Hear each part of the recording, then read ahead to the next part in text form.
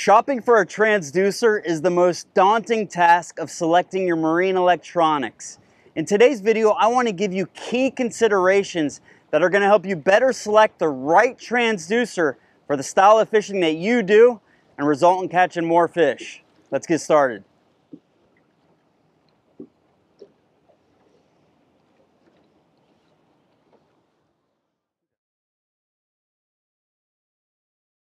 What's up, everybody? My name's Captain Mike and welcome back to an episode of my dream boat build here featuring my 25 center console. This is rather than never-ending boat build as we're always thinking of something. We're getting questions from you guys. So if you have a question and you want to see it featured in this build series, simply comment below and I'll add it to the list. In today's video, we're talking basics of transducers, how to select the right transducer that matches the style of fishing that you do the majority of the time. That's key here. That's the first question that I asked myself when I was shopping for a transducer. What am I going to be doing the majority of the time on this particular boat? This is a rather small boat. It's only 25 feet. The majority of the time I'm going to be offshore fishing just a few miles back, into the inshore waters and catching bait. So most of the time, I'm not gonna be in water over 300 or 400 feet of water. Most of the time, much less than that. Let's say 200 into 20 feet off the beach or so. So for that, it was very obvious to me, I needed a high frequency transducer. And when you're thinking of transducers, I had an analogy from one of the guys at the boat show several years ago that he told me to think of a transducer frequency as a speaker, as a stereo system in your car or boat. When you got those high frequencies, you're talking the treble. That's the most detailed information, the most detailed audio coming out of the speaker. Same thing with the transducer. When you got a high frequency, just like the one I do, you got that detailed cone. It's staying very shallow and it's showing you a lot of detail on your screen. You're able to mark fish in 100 feet of water, 50 feet of water really, really well. However, if I was going to be doing sword fishing or deep dropping on this boat when we're going, in water far greater than 1,000 feet, this particular transducer isn't going to work well. It's just too high of a frequency. For that, you're going to need a low frequency. And just like the speaker I was talking about in your car or boat, that's the bass. I'm sitting over here at the sandbar right now and I can hear bass coming from one of these boats over here that he obviously has a subwoofer in there. And that's the boom, sending that wide array down deep. And that's how you can mark swordfish and deep drop fish and stuff like that. So, knowing what frequency you're going to have is determined by what type of fishing you're doing, how deep a fishing you're doing the most of the time. And that's the most important question that you can ask yourself when you're trying to select a transducer.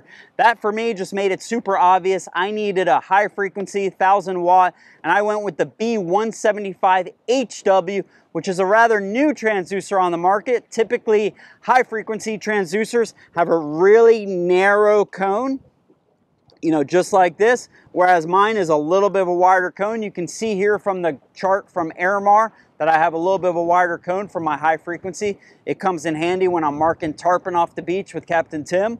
Also when I'm trying to catch bait, I just get a little bit of a wider cone that really helps. So, the high frequency was a no-brainer for me. I'm rarely offshore. I'll never be sword fishing in this boat. I just didn't rig up for it. So once I knew exactly what transducer I was going to get, it came down to knowing the installation. This is a question you need to ask yourself too. How are you going to install your transducer? There's 3 types of transducers you need to be concerned about. That's going to be a transom mount, a through-hole mount, and an in-hole mount. The transom mount is going to be the most common transducer you're going to see on smaller boats, say 25 or less. They're the easiest to install. They offer great detail, great reading. You need to know how to install those correct so you get the most optimal water flow to that transducer. Water flow is everything to a transducer. If you have any interference, it's going to cause a bad picture and just something that you're not going to want out of your transducer. For me, I went with a through-hole transducer. It was really the only option I was considering on this boat because it's really the clearest picture that you can get out of a transducer when you have that transducer going right through the hole. Now granted, depending on the size of the transducer, whether you got a 600 watt, 1,000 watt, or even a much greater watt transducer, will determine the size hole that you need to cut. And if you want to make me nervous, ask me to cut a hole in the bottom of my boat Not something I want to do. I leave that to professionals, and the guys at Preferred Marine did that for me. You guys can see here my transducer through hole going through the boat, shooting straight down. Great image. Another consideration you need to take into account when installing your transducer is that you purchase the right tilt. When we're talking through holes, we're going to have a little tilt to it so that the transducer still points straight down. I have a very deep V on this boat, about 24.5 degrees. So if this is the V of my boat here, the transducer is going to go on one of these V's here on the side, and it's not going to be pointing straight down. So Airmart and several of the other companies, they sell a tilt transducer depending on how much dead rise you have. I went with the 20 degree, which was the closest to my 24 degree dead rise. So we're gonna mount it right here. And when you're mounting it right here, even though it's pointing this way, it's still beaming straight down, so you get that right tilt on it. You get that right action out of your transducer, and that's very important. Now, you can play with that, give or take about 5 degrees, they say. But you want to get the most optimal tilt to the bottom of your boat. That's the transom dead rise of your boat, and that's going to help you get the best angle out of that transducer. So those are the basics of picking out a transducer. I know it could be a daunting task and it sounds difficult, but if you really break it down to the style of fishing that you're going to be doing most of the time, or even if you're not fishing, if you're just boating and you want to mark, channels and stuff like that in depth, having the right transducer is going to give you more detail for that style of boating or fishing that you do.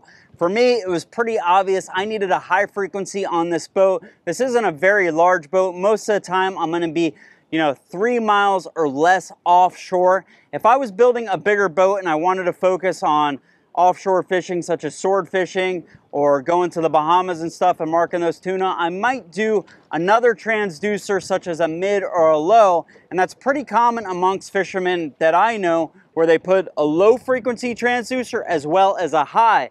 Now today there are combo units. I mean, these things are enormous that can go on your boat and do everything. Low, mid, high, get all those frequencies in one. They're huge. They're not really an option for a boat like this. Would be way too big in the bilge there.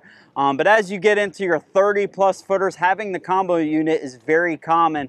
And a lot of my friends use those transducers, and they are very, very detailed and mark stuff very well. I hope now you know the basics of picking a transducer and you go into setting up your marine electronics with a little bit more confidence. That'll help you pick out the transducer that matches your style of fishing and maximize what you're reading on your screen to help you catch more fish. So I want to go ahead and give away something. You guys know I can't do a video without giving away a little something here. So we're going to give away a new ReelReports shirt. This is a team shirt, and of course you guys are members of the team. All you gotta do is comment below. What I'm gonna do, I'm gonna show about 30 seconds of my screen here and tell me what I'm looking at. Are those fish? If they're fish, what species are they? Or are they bait? If there's bait, what kind of species are those? Tell me in the comments below. I'm gonna pick the winner that gets it right to get one of these new shirts. These are also available on ReelReports.com. Here we go, check it out.